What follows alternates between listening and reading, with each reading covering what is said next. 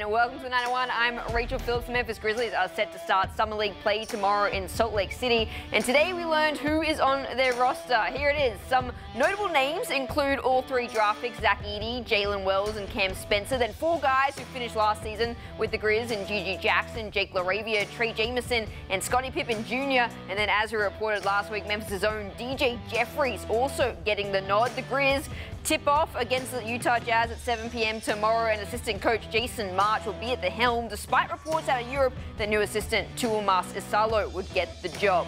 New players aren't the only thing the Grizzlies are adding this off-season. The Grizz announcing lots of coaching changes today too. In fact, head coach Taylor Jenkins will have 6 new assistants with him on the bench this season, including Isalo and March, with only 2 guys from last season being retained. You can head to our website abc24.com for a full breakdown. Meanwhile,